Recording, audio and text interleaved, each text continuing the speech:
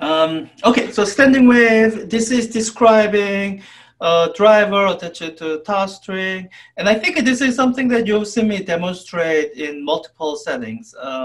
At the lab for your standing waves lab and the some of the posted lecture videos. So I'm hoping when you see this description that that it feels familiar, that it's not something that you have never seen before.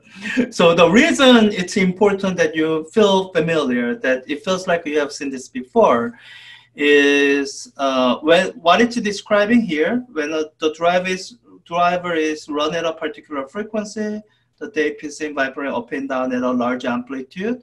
This is describing resonance, which is forms when you have standing wave. So you have to start out with an image or picture or diagram of standing wave. So here, the types of standing waves that you would have seen are ones that look like this. This is the longest wavelength, the standing wave that you might fit here. And you have to imagine this oscillating up and down over time. And this is one frequency, one resonance, and as you go to higher frequency, you will see something that looks like this. This is the next one. And each time as you are feeding standing wave, basically what you are bound by is the boundary condition, that you must have nodes at the end. So there's that. And then you have the next frequency has something that looks like this. And with each higher frequency, what you should be increasing is the number of nodes in between the two endpoint nodes. Let me just do one more. I think I have color for one more. So the frequency higher than this might be something that looks like this. So the one before this had 2 nodes, or 2 nodes in between. This has 3 nodes in between. So this is the image of standing wave that I want you to have. And once you have that, then you are ready to answer part A, where it asks for the find the lowest 3 such frequencies where the tape vibrates up and down at a large amplitude. Now, if you hadn't gone through this trouble of sketching out the standing waves, here's a big mistake you could be making here. You might be counting each of these as 1, 2, 3, and then call that done. But when you draw the diagram, I hope you realize that 1 is fine. And with 1, where the location of tape is, you have an antinode, so it should be vibrating a lot. And 3 is also fine. But when you look at number 2, that's not going to result in the tape vibrating a lot because it happens to be at a node, not an antinode. So 2 is not part of the lowest, 3 lowest frequency. You actually have to go 1 more harmonic above the 4th harmonic and go all the way up to 5th harmonic. So there's going to be a 5th harmonic where you will have an antinode at this location, and that the 1, 3, 5 will be the lowest 3 such frequencies where the tape vibrates up and down at a large amplitude. So you need to draw this figure so that you can come to that realization. Once you do, then the rest of the question is relatively easy. So you have to write down the expression for the wavelength. Let's see, I think you are given the length of the string. You have the length of 2 meters. Let me call that L. Then from those pictures that you have drawn, the relationship between the wavelength and the length is that the first wavelength, lambda 1, is double the length of the string.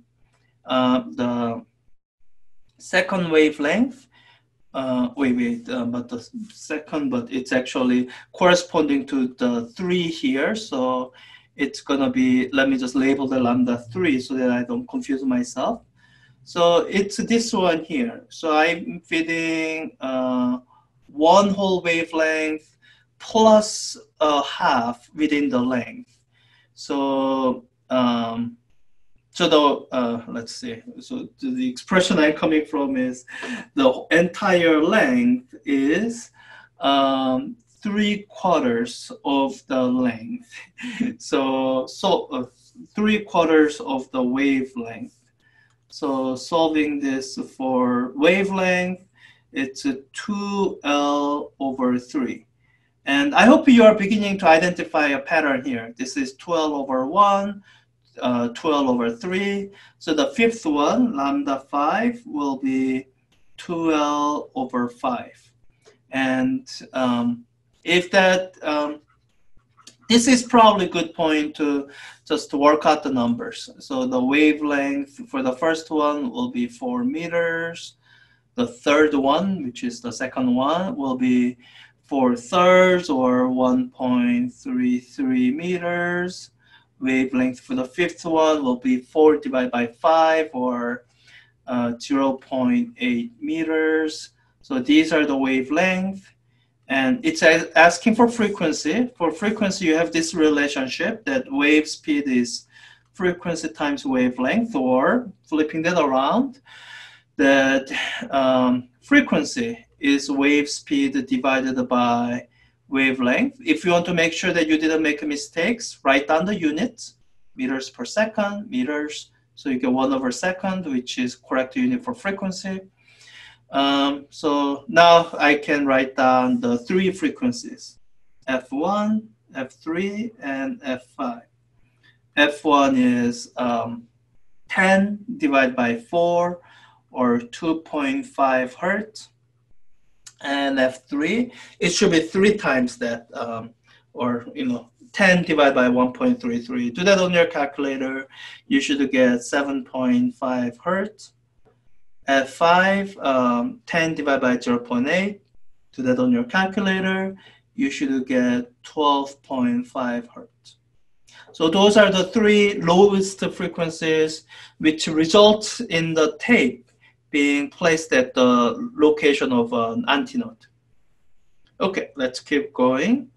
Question, part B, consider the second frequency you found in A. The standing wave can be described by a single function of position and time. Write down this function with correct numerical coefficients.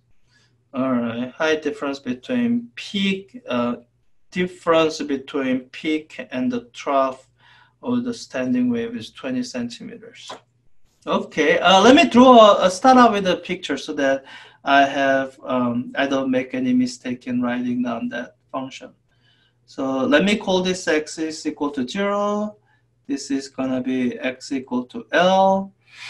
And the second frequency, that's the one with the 2 nodes in between. So it's gonna look something like this. And I can even say that this is the shape of the function as a function of x at time equals 0. So it's giving me height difference between peak and the trough. So it's telling me that this distance here is 20 centimeters, which means, so I hope you remember from reading textbook, the mathematical representation of the wave, that this is going to be described by some amplitude times a trigonometric product of 2 trigonometric functions.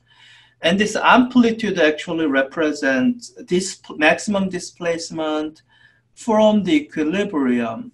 So this is not going to be 20 centimeters, but it's going to be 20 centimeters divided by 2. So I'll have to reflect that when I write that down. Let me just put this up here so that, so I'll make sure that's represented when I write that. And for the trig functions, it's going to be a product of trig function of omega t and trig function of kx, wave number times the position. So I think for trig function of omega t, my life is a lot easier if I just make it cosine of omega t. That way, when time is equal to 0, then this is the kind of snapshot I can expect to see. Because cosine of omega t is equal to 1 when t is equal to 0. And the thing as a function of position, that's going to, I have to be, this is where I have to be careful to match the shape I see here. So I have 0 at x equals 0 and another 0 at x equals L. So this will have to be sine of kx. If this is cosine, that makes no sense at all. It has to be sine. So, all right, I have that. And now I feel like for full credit, I have to write out what omega and k is. Because right now, so I can write this down so far. I can say that this function is 10 centimeter as the amplitude. And I have cosine of, I need, correct numerical coefficient. And omega is, it's a symbol, it's not a number. It's one of the few cases where I'm actually asking for a number. So this is where you have to remember that angular frequency omega is 2 pi times frequency. So you are working with a frequency of 7.5 hertz. So that omega is going to be 2 pi times 7.5 hertz. Okay, that times time, so that's done. Times sine of kx, and this is where you have to remember that wave number k is related to wavelength this way. 2 pi divided by wavelength. So we worked out the wavelength before, it's 1.33 meters. So this should be 2 pi divided by 1.33 meters. So times, let me do this in color, or consistent color. So cosine times sine of 2 pi divided by 1.33 meters x. So that's it. That's the mathematical representation of the standing wave with the correct numerical coefficient for the particular resonance that I'm being asked to choose. Okay, part C. Consider the function you found in B. So let me write down a version of that. F of xt is equal to, I think I remember most of the numbers. 10 centimeter times cosine of 2 pi times 7.5 hertz t times sine of 2 pi over 1.33 meters x. Okay, that it can be described as a superposition of two traveling waves, g of x minus vt and h of x minus vt. Find the mathematical expression of these two traveling waves with the correct numerical coefficients and units. And a good chunk of it is you remembering the derivation for this. And you have lecture videos where I did this derivation.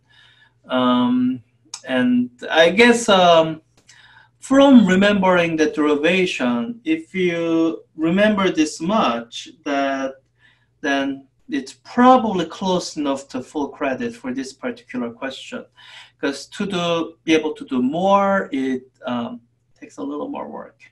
So basically writing down g of x plus minus vt would be, it should involve half of this amplitude, because when you add it to h, the amplitude doubles.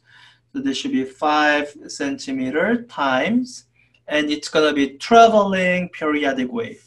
So I'm going to pick one that travels to in the positive direction for g. So it's going to be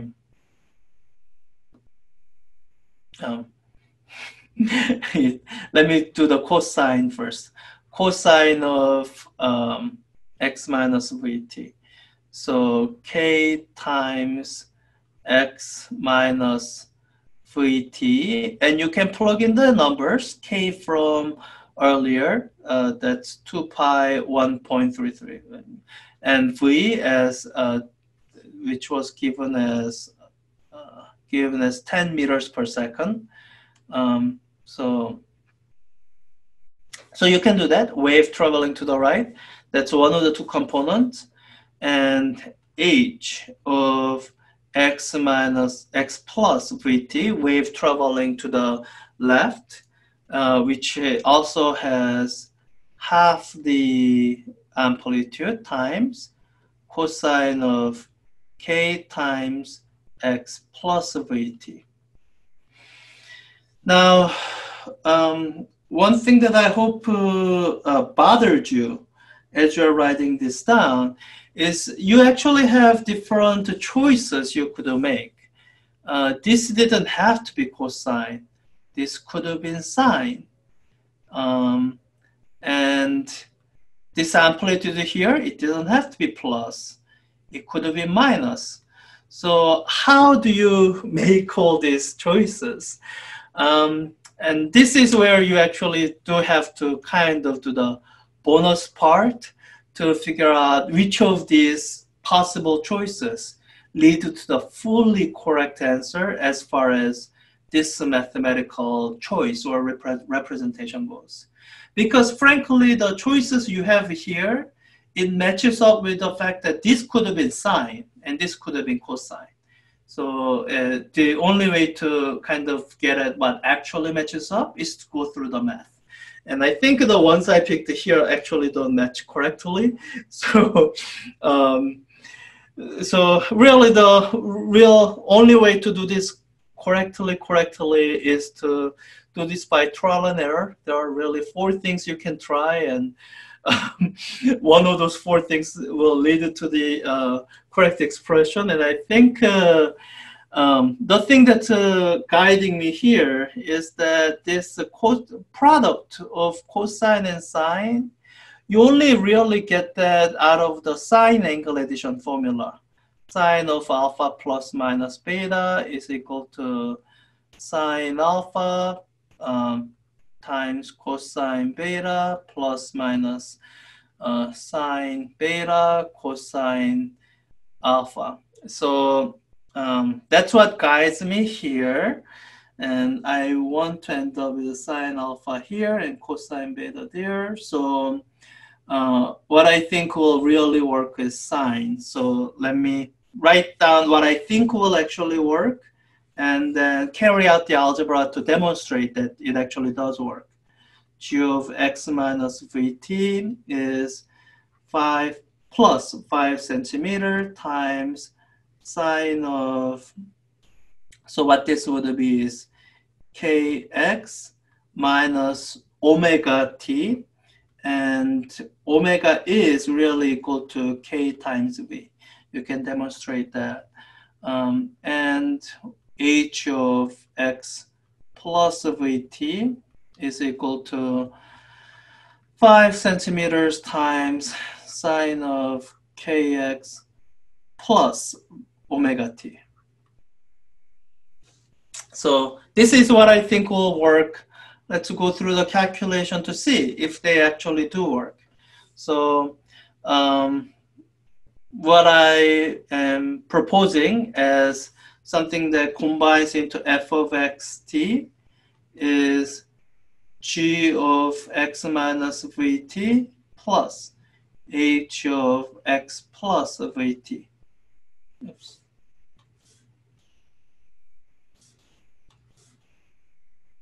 Vt, or writing this out, and factoring out 5 centimeters, 5 centimeter times sine of kx minus omega t plus sine of kx plus omega t.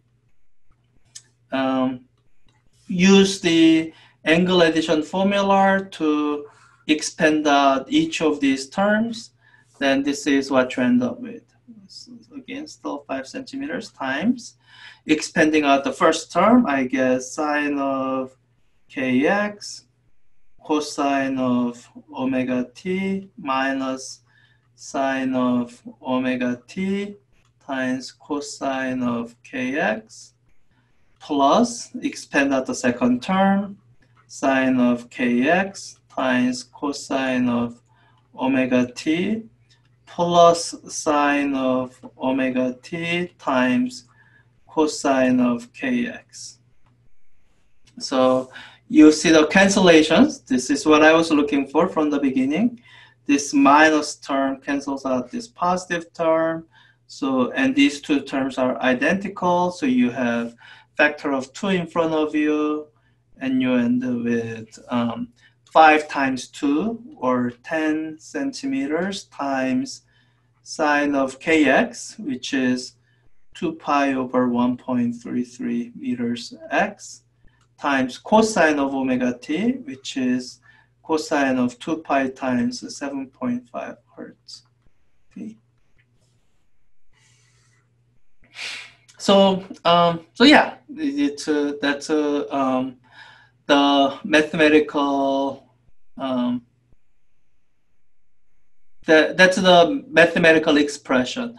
And this thing I did below the purple line is the bonus part that illustrates that the sum of these two is equivalent to what we have f of x and t. So yeah, I forget if someone didn't get all this, if I would have given full credit, or what I have here would have been 4 out of 5. Probably was 4 out of 5 if you mixed up cosine and sine. Yeah. So yeah, what I say bonus question here, it's not, I mean, it's not as though there's extra credit, but sometimes doing the bonus part will help you figure out if you made mistakes earlier.